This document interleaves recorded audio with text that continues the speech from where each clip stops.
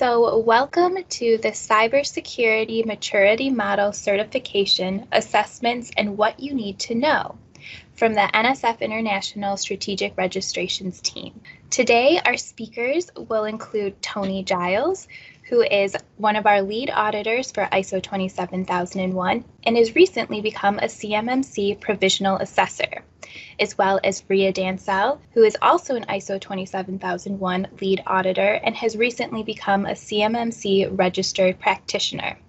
We also have Don McFarland on the line with us as well, who is our NSF-ISR Technical Manager for Aerospace. So without further ado, I will pass it over to Rhia. Thanks, Melissa, for the intros. And so with that, we thank you all for joining us today. We'll spend some time talking about timing and duration for CMMC assessments, who will be doing the assessments, what to keep in mind about CMMC assessments, the role of CMMC within aerospace, and we'll finish it up with some closing comments. CMMC assessment duration, that's currently not defined. That's because there are many factors that need to be taken into consideration. The DIB, the Defense Industrial Base, consists of a range of organizations from micro-organizations, two-person shops, to medium-sized, large enterprises with upwards of 250 employees. So organization size, complexity, number of locations, that all needs to be taken into account during assessment planning. It also helps to minimize business disruption during the assessment and to keep costs down. The duration for determining adequate maturity, well, something to keep in mind beforehand is that process maturity is not required to achieve CMMC level 1, but beyond level 1, process maturity is a requirement. And this was actually a question that was asked during the CMMC AB Town Hall last month on January 26th. The gist of the response was that as long as you can show repeatability, consistency, and that your documented processes are being followed, then that will support the maturity aspect of the process during the CMMC assessment. For level 3 assessments, processes should be managed, and so that involves an established plan, and that may include strategic objectives, management activities, defined people resources, funding resources, or specific tools for implementing policies. And this all feeds into the assessment objective that must be met to satisfy that process maturity level. Something else to keep in mind with maturity level is the approach that management takes to promote a strong culture of security. Once that's established and there is management level support, it sets the organization up to be able to achieve the level of CMMC compliance they're pursuing. So who is assessing? Around the spring timeframe, assessments may be available, and those early assessments can only be conducted by provisional assessors. And there are less than 100 provisional assessors available nationwide. And as Melissa mentioned earlier, Tony is one of those provisional assessors. Registered practitioners are also certified to support as a team assessor during assessments led by provisional assessors. And there have been some mock CMMC assessments conducted already. This was using DIBCAC assessors through the Defense Contract Management Agency, the DCMA. And this was conducted just to validate CMMC assessment guides, but no official assessments have been conducted yet. During the town hall, it was mentioned that 10 candidate programs have been identified to pilot the CMMC requirements for 2021. 3 fall under the Army, 3 under the Navy, 3 under the Air Force, and 1 support agency. And then there's that flow down to all of their subs. So the need for assessments based on these contracts, we'll start to see that emerge.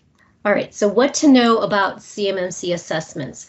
Ideally, you'll want to formulate a plan, define the scope. That's important because it sets the boundary for the CMMC cert. CUI, controlled unclassified information, it cannot be scoped out, but you do want to understand the flow of your CUI, how it's received, transmitted, processed, shared, or stored.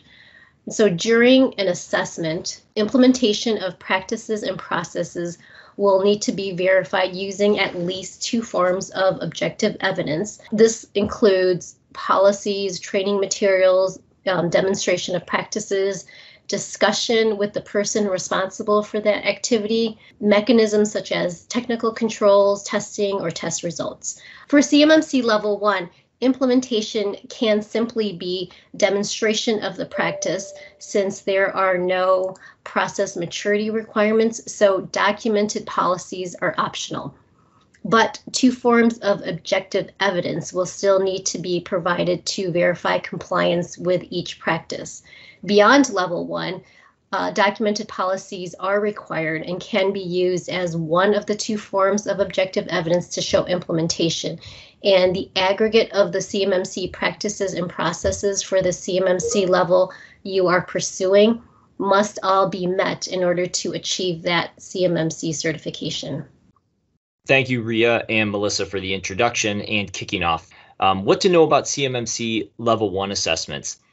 Level 1 is going to be very common objective evidence. A lot of it is going to be shoulder surfing or observation. That's going to be the process. There are going to be some very tricky domains within CMMC Level 1, and one of those is system and information integrity. This can be a fairly complex security requirement, as it can relate to potential vulnerability scannings and correction of maybe CVEs. Those are the identified vulnerabilities throughout the vulnerability scanning process. Remember, we're going to look for three forms of objective evidence. This might be a test, this might be a documentation, or this might be observation. As I said earlier, Level 1 assessments are going to be a significant amount is going to be observation. So we're going to look and understand how you are performing maybe the system and information integrity domain. Say, okay, we're doing a vulnerability assessment. Here's the vulnerability assessment. Here's the CVEs. Here's our correction to those vulnerability assessments. Now, observation, shoulder surfing, it's definitely not a new audit tactic. And a lot of our aerospace customers, and we have Don on the phone, a lot of our aerospace customers, they are already going to be used to this observation technique. Don, did you want to add anything into this?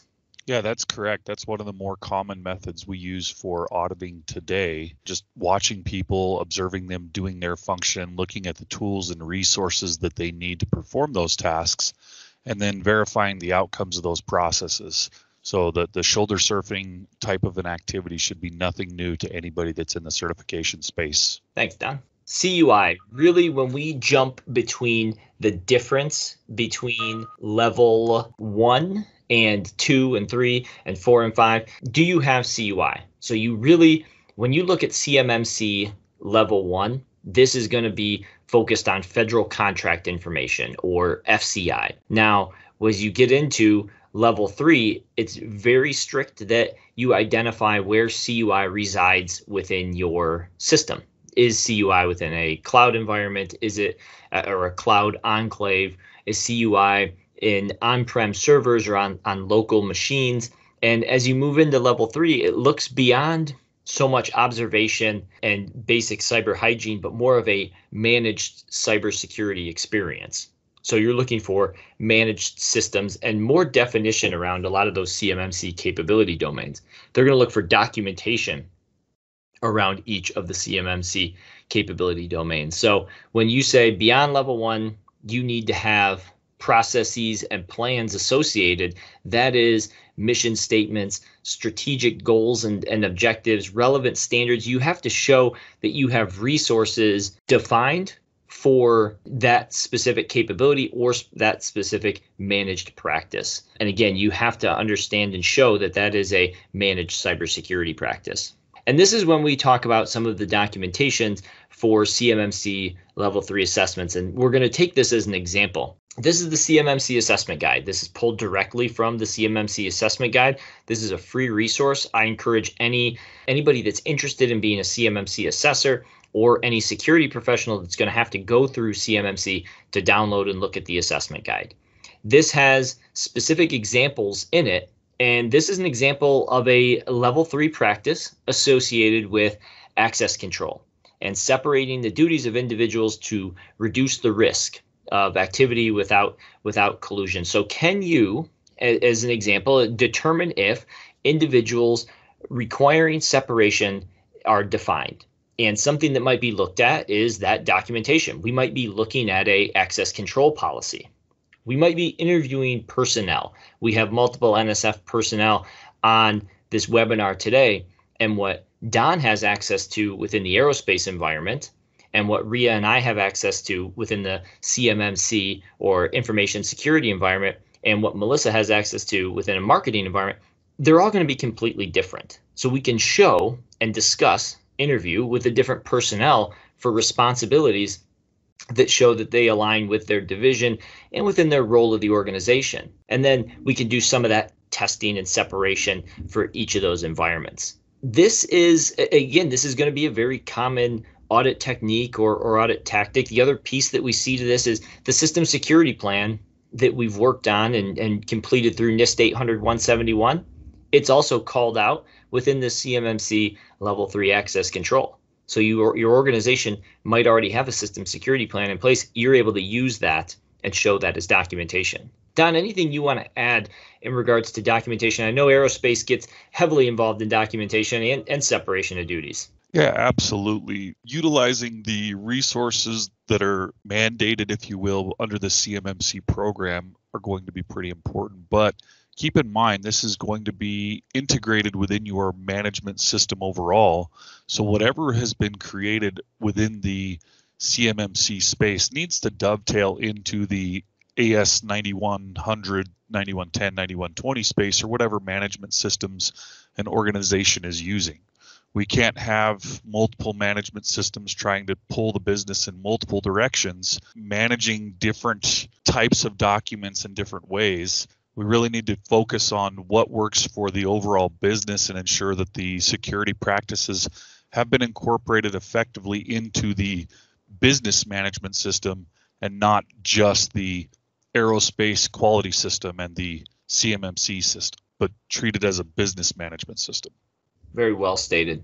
Thanks for the introduction there, Tony. The point of this slide in my mind is to tell everyone or to remind everyone that even if you don't have an AS 9100 certificate or you're not building directly to the government, this CMMC is going to apply to a lot of companies within the supply chain. And if your product, other than COTS, correct me if I'm wrong there, Tony or Rhia, other than a COTS type item, everybody along the food chain is going to need some level of CMMC certification at some point. The number of DoD contractors are estimated to be approximately 300,000 different organizations. And currently we have about 23,000 AS 9100 certificates issued globally.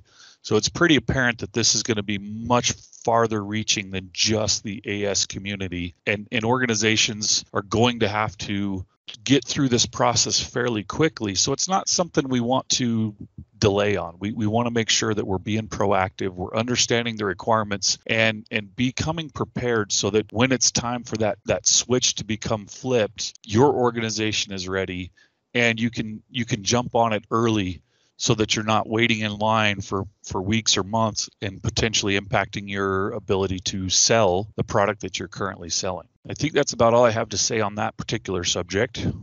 Closing comments.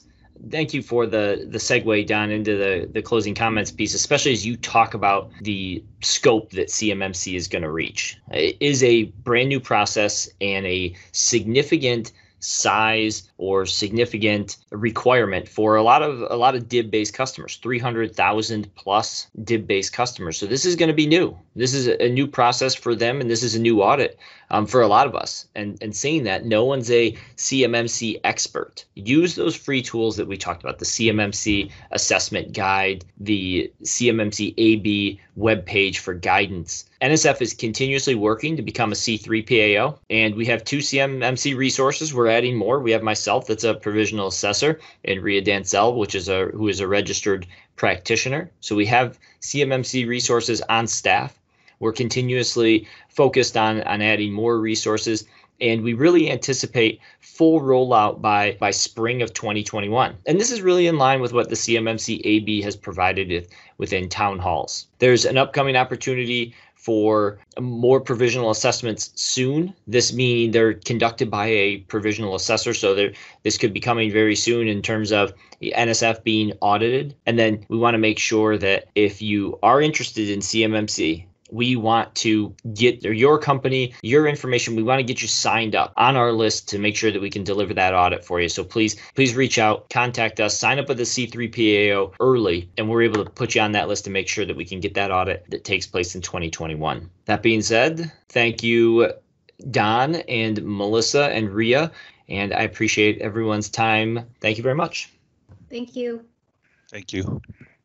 All right, so thank you everyone for your time today. If you would like more information or if you have questions, please don't hesitate to reach out to us either via email, which is on the screen right now, or you can actually sign up for our CMMC mailing list just by scanning this lovely QR code into your phone and signing up, and you will receive emails from us on CMMC. So thank you so much, and we hope to hear from you soon.